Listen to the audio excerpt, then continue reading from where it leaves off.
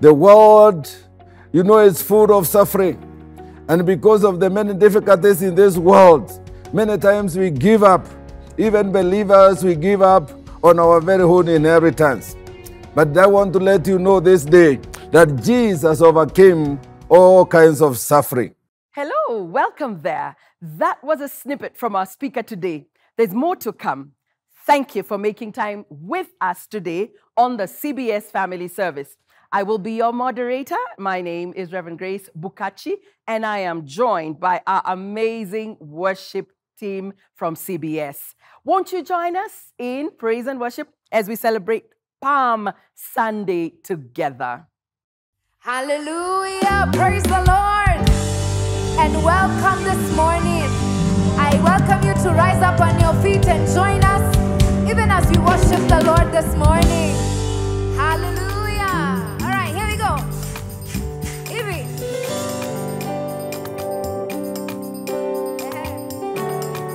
That the Lord is worthy of our praise, of the glory, of the honor.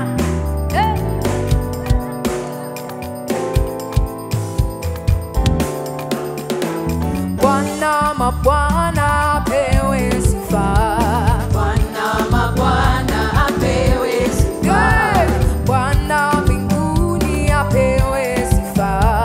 Bwana mbinguni apewe sifa. Na yeye ni mfalme apewe sifa. Yeye ni mfalme apewe sifa. Na Yesu mwokozi apewe sifa. Yesu mwokozi apewe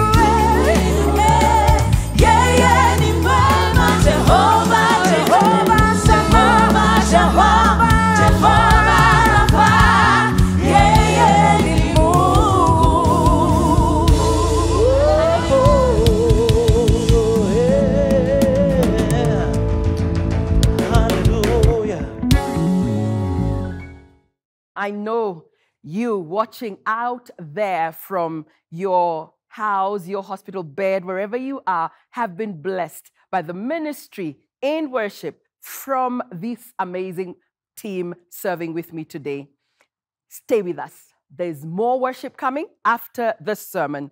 Today, we are joined by the Deputy Bishop here at Christ is the Answer Ministries, Reverend Justus Mugambi, as he takes us through an inspiring message on Jesus Christ's triumphal entry into Jerusalem on Palm Sunday. Our hashtag today is Taking New Territories. Hashtag Taking New Territories. Hashtag Hosanna in the highest. It's now time to hear our speaker today. Help me welcome our speaker, Reverend Justus Mugambi. Good morning to each one of us this morning. I bring you greetings, and these are Easter greetings. We are entering into a very conspicuous season in the life of the church. And today, Sunday, this is called Palm Sunday. It marks a very difficult season for Jesus, and it's a major season that begins from, if you read from the book of Luke, from chapter 19, it narrates the events of the whole week of what Jesus goes through. And today I want to share a bit about what Jesus went through, basically his life on the cross. And the reasons, the topic of what I want to share today is the reasons why Jesus could not go down from the cross. And our text is Mark chapter 15, verse 21 to verse 32, which I read. It says, a certain man from Cyrene, Simon, the father of Alexander and Rufus, was passing by on his way from the country, and they forced him to carry the cross. They brought Jesus to the place called Golgotha, which means the place of the skull. Then they offered him wine mixed with myrrh, but he did not take it. And they crucified him. Dividing up his clothes, they cast lots to see what each would take. It was 9 a.m. when they crucified him. The written notice of the charge against him read, the King of the Jews. Verse 27, they crucified 2 rebels or thieves with him, one on his right and one on his left. Those who passed by hurled insults at him, shaking their hands and saying, you who are going to destroy the temple and build it in 3 days, said, come down from the cross and save yourself. In the same way that the chief priests and the teachers of the law mocked him among themselves. He saved others, they said, but he can't save himself. Let this Messiah, this King of Israel, come down from the cross, that we may see and believe. Those crucified with him also heaped insults on him. Brothers and sisters, as I've said this morning, this Passion Week was the most difficult and stressful season for Jesus all his life. From Monday to Sunday, Jesus went through a very difficult season. And the Bible tells us when at last on Friday they crucified him, there were several, when you read verse 29 to verse 30, people mocked him and even asked him to come down from the cross. And for sure, it was not a very easy time for Jesus. The Bible records in verse 29 to verse 32, those who passed by hurled insults at him, shaking their hands and saying, so you who are going to destroy the temple and build it in 3 days, come down from the cross. The chief priests also and the elders and the teachers of the people also said the same, come down now from the cross that we may see and believe. Jesus could have come down from the cross if he wanted, because the Bible tells us in Matthew chapter 26, verse 53 to 54, that, this is what it says. Do you think I cannot call on my Father, and he will at once put and dispose at my disposal more than 12 legions of angels? But how then would the scriptures be fulfilled that say it must happen this way? Jesus could have come down from the cross if he wanted, because he is God. He had the power to do that. But he could not come down from the cross. And there are many reasons why Jesus stuck on that cross, though it was painful and frustrating. But today we look at only 4 reasons why Jesus could not come out of the cross. Number 1 is because Jesus wanted to give us victory over suffering. The world, is full of suffering. And because of the many difficulties in this world, many times we give up. Even believers, we give up on our very own inheritance. But I want to let you know this day that Jesus overcame all kinds of suffering. Look at what Jesus went through. He was betrayed by his very close friend, Judas. And that's what we read in the book of Mark chapter 14, verse 44. Now the betrayer and arranged a sign with them. The one I kiss is the man. Arrest him and lead him away at a guard. And what we are saying this morning, friends will betray you. And I'm sure we know many of us, or do you know people who have been betrayed by very closest friends, not only in politics, but in business, even in family circles. Jesus was betrayed by one of the 12, one of the trusted men. Secondly, he was denied 3 times by one of the trusted friends. The Bible records in the book of Mark chapter 14, verse 71, he began to call down curses on himself, and he swore to them, I do not know this man you are talking about. That is Peter, the very trusted person that Jesus and the disciples trusted. I want to let you know, brothers and sisters, that even friends will betray you. Not only will they betray you, but they will also deny you openly that they do not know you. We are also told in Mark chapter 14, verse 50, all the other disciples ran away from him in his hour of need. The Bible says in chapter 14, verse 50 of the book of Mark, then everyone deserted him and fled. We are saying this morning, friends will not only betray you, friends will not only deny you, but they will also desert and flee from you at your very hour of need. People will also falsely accuse you. Jesus was falsely accused. He was accused falsely by the religious leaders of his day, by the elders of his day, by the teachers of the law, by the priests, by the Sanhedrin. It is recorded in Mark chapter 14, verse 55 to 56. The chief priests and the whole Sanhedrin were looking for evidence against Jesus so that they could put him to death, but they did not find any. Many testified falsely against him, but the statements did not agree. We are saying this morning, people will falsely accuse you. And I'm sure there are people who are going through a lot of pain because of accusations that are false.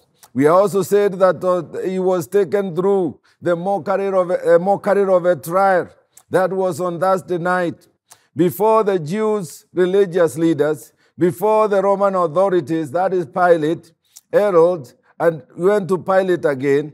He was beaten. He was spit on. He was blindfolded. Put on a crown of thorns. Jesus went through a very difficult season. You read that in Mark chapter 15, verse 16 and to verse 20. He was also put together with criminals. The Bible says he was crucified between 2 thieves. They accused him of the sins that he did not even commit. Even without sin, he was accused. And he was put among the criminals so that he would look like a criminal. People can sing Hosanna today like they did on Palm Sunday when Jesus was entering into Jerusalem, a Sunday like today. They will sing Hosanna to you, but crucify you tomorrow. People are with you. And for you, when you are maybe wealthy and rich, and you have a lot of goodies and good things to offer. But when it comes to your hour of need, the same people might crucify you. The Bible says they followed Jesus because he healed them and he also fed them. That's what the Bible records. When they were hungry, he fed them. However, when it came to his hour of need, they were not there for him. We are saying this morning, brothers and sisters, Jesus could not come down from the cross because he wanted to gain victory over suffering. And later we see that he overcame even the very death on the cross. Jesus also wanted, secondly, to win victory for us over sin. You know, his love brought salvation to us. Jesus and the power to get down from the cross, but he could not do so because he loved us. He could see the hopelessness of man under every burden of sin. He said that he laid down his life for our sake. When you read John chapter 15, verse 12 to verse 15, the Bible says, my command is this: love each other as I have loved you. He says, greater love has no one than this, to lay down one's life for his friends. You are my friends if you do what I command. I no longer call you servants, because a servant does not know his master's business. Instead, I have called you friends, for everything that I have learned from my Father, I have made known to you. Hallelujah. Jesus laid his life for his friends. He laid his life down for us. In Romans chapter 5, verse 8, Paul records and says, for God demonstrated his love for us in this: while we were still sinners, Christ died for us. It is the love that held him on the cross. The story of, we have stories of people who have died trying to rescue one another. I was told of a story of a mother here in the city, in one of the sections of the city of Nairobi, who, when the house caught fire and the mother knew that the son was there, she ran to grab the child, and the fire was consumed both of them. Brothers and sisters, what held Jesus on the cross was his love for us. Without love, there is no salvation.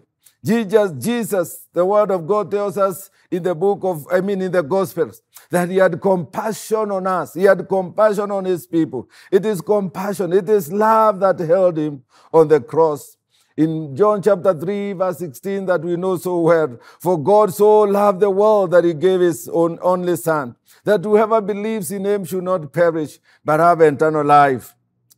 We were to perish, but now we are God's children, bought by his very precious blood.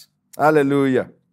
Apostle Paul captures this very well for us in the book of 1 Timothy chapter 1, verse 12 to verse 17. He says, I thank Christ Jesus our Lord, who has given me strength, that he considered me trustworthy, appointing me to his service.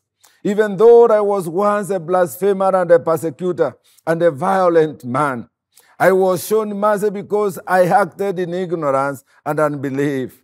Says the grace of our Lord Jesus was poured on me abundantly with faith and love that are in Christ Jesus. We are saying that Paul is saying here, friends, that he was condemned. He is an example of that one who was condemned. He says in verse 15, here is a trustworthy saying that disturbs full acceptance, that Christ Jesus came into the world to save sinners, of which I am the worst. But for that very reason, I was shown mercy, so that in me, the worst of sinners, Christ Jesus might display his immense patience as an example for those who would believe in him and receive eternal life. Now to the King eternal, immortal, invisible, the only God, be honor and glory forever and ever. Paul underlines this fact that he was the worst of sinners. None of us can claim to be more sinful than Paul, who was totally hopeless, persecuting the church. But God felt mercy on him. And that's why he says here that grace was poured upon him. That is why Jesus could not come out of the cross. It's because he wanted to gain victory for us from sin. And thirdly, Christ could not come out of the cross, though he was challenged by the priests and the elders and the Sanhedrin, and even the thieves and other people around him. He could not come out of the cross because he wanted to gain victory over sickness and disease. Jesus healed the sick when he was here, and all kinds of diseases. We hear that he even raised Lazarus from the dead when we read the word of God.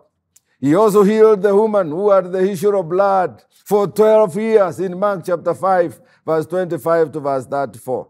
He healed the 10 lepers in Luke chapter 17, verse 11 to verse 19.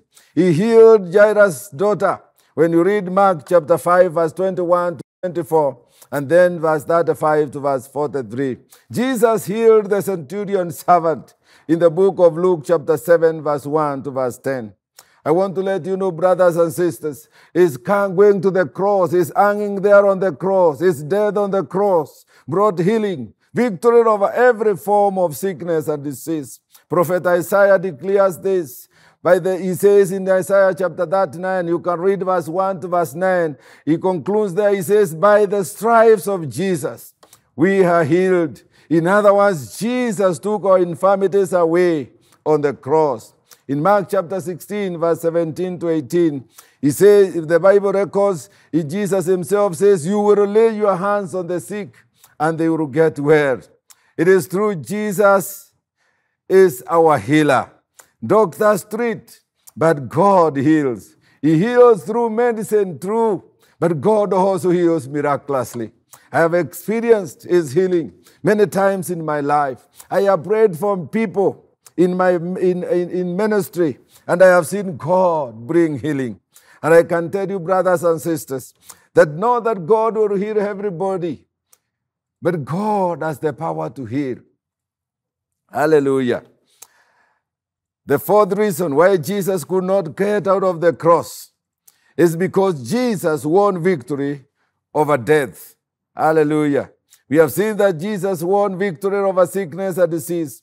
Jesus gave us victory over sin. Jesus gave us victory over suffering. And so not only, with suffering defeated, with sin defeated, and now we are living free. And of course, with sicknesses and diseases, defeated. Jesus ultimately defeated, number 4, the greatest enemy of man, and that is death. Because Jesus rose from the dead on the third day. Bible records in Mark chapter 15, from verse 37, with a loud cry, Jesus breathed his last. Yes, he died. And he was buried by Joseph of Arimathea, excuse me, who was a prominent member of the council and a believer in Jesus because he was waiting for the kingdom of God in Mark chapter 42 and 42 to 47. And of course, at his death, Matthew records that many believers came from the dead in Jerusalem, and they were seen by many. Jesus not only just overcome death at that particular moment, we see that some people came from, resurrected from their graves. Look what Matthew records in chapter 27, verse 51 to 53. It is also recorded,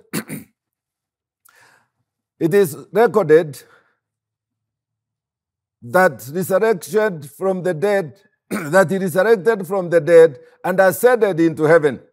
When you read Acts chapter 1, verse 1 to verse 7, to verse 11, it is recorded that Jesus rose, and before their very eyes, he rose and went to heaven. And he said, the way he has gone, the way he will come. It is an historical fact, brothers and sisters, that Jesus is risen. The Roman government was intelligent enough to produce the body of Jesus if he was not, if he was still on the grave. But on Sunday, his grave was empty. The Paul records in 1 Corinthians chapter 15 from verse 54 to 55. Death has now been swallowed up in victory. Where, O death, is your victory? Where, O death, is your sting? Hallelujah. Victory over death. And this is the greatest victory that the believers will ever have. I want to conclude, my brothers and sisters, by saying that he died, he rose again, but we also need to believe that he is coming back again. And this coming back of Jesus, it is the greatest hope of the believer. Records in Acts chapter 1, verse 10 to 11. This same Jesus who has been taken from you into heaven will come back in the same way you have seen him go into heaven. This is what keeps our hope alive, that we know Jesus is coming back again. And Paul tells the believers that he is coming again. In the book of 1 Thessalonians chapter 4, verse 13 to verse 18. I want to let you know, brothers and sisters, Jesus could not come out of the cross, though he had the power to do so, because he wanted to win victory over death.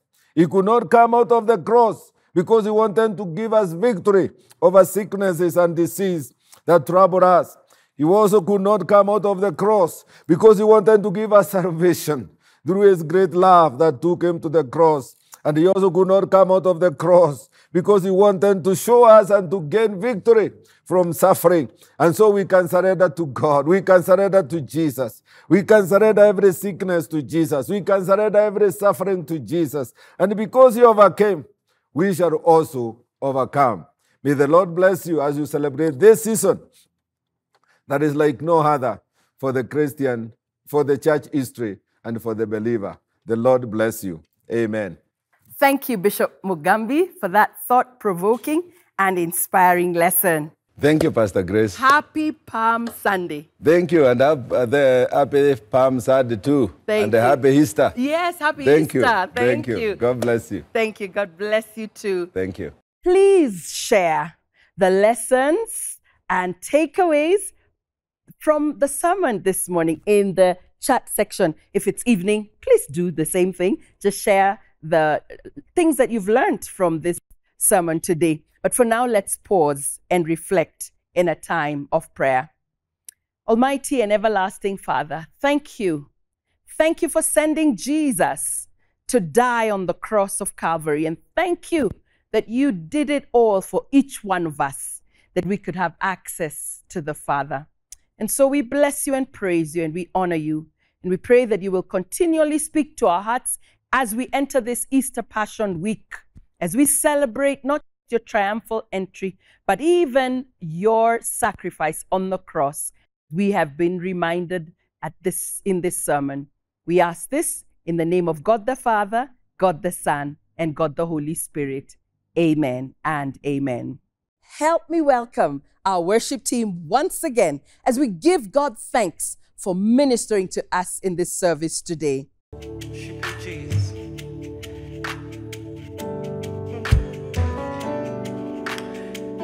Thank you, Lord, for you are here with us today. You make a way where there seems to be no way, Lord. You are a faithful Father. Your promises are yes and amen. And as we declare today, God, we know you're healing hearts and you're touching your people, Lord. Oh, you are here. You are here now. Have your way as we bow down. You are here. You are here now. Have your way as we bow down. Here I am. Here I am, drawn by your presence, As I stand, as I stand on holy ground. when you speak, When you speak, everything changes, we will never and we will never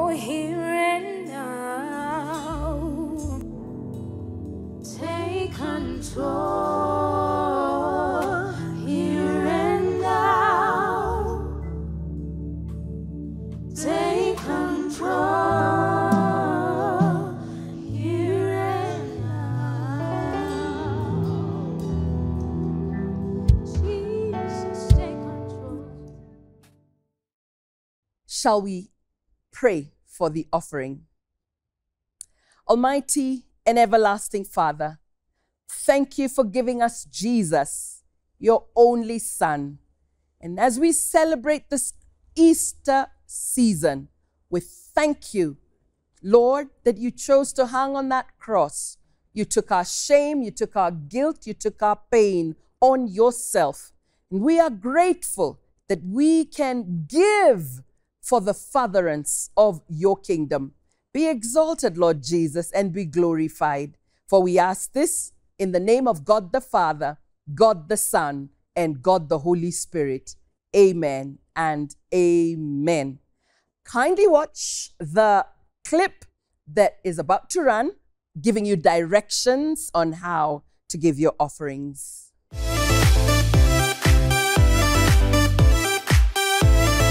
It is now time to express our worship to God through giving. Thank you for your continued support of God's work here at CITAM. We believe that God, who sees in secret, will reward you openly and abundantly. We have a common payment platform for all our giving, irrespective of which assembly you happen to attend and even for our visitors. You can give via mobile money through the platform's M-Pesa or Airtel Money. The paybill number for either system is 933934. For the account name, please indicate the CITAM assembly you attend. If you have joined us in this service but you are not a member of any CITAM assembly, just write offering in the account space. Please remember that all other CITAM paybill numbers remain operational. If you would like to make direct bank deposits, electronic transfers or PesaLink, please use the following account. Account name, Christ is the Answer Ministries. Cooperative Bank, University Way Branch, and the account number is 011 280 617 63900. The SWIFT code KCOOKENA. If you prefer to give through our website, kindly visit www.citam.org. Click on the Give tab and follow the instruction for online giving. Once again, we want to appreciate every one of you for every gift, every tithe, every offering, and every generous material support. God bless you.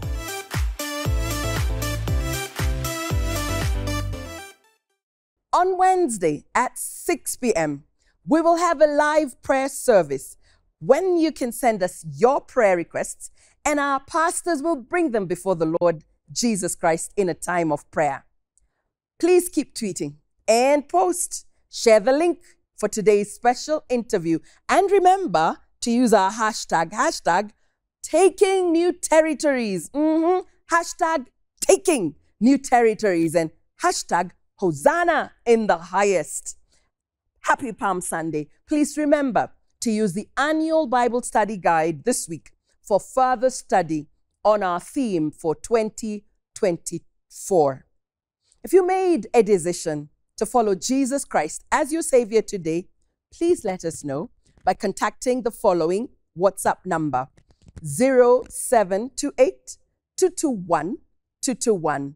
Allow me to repeat the number again if you're listening on the radio: 0728 221 221.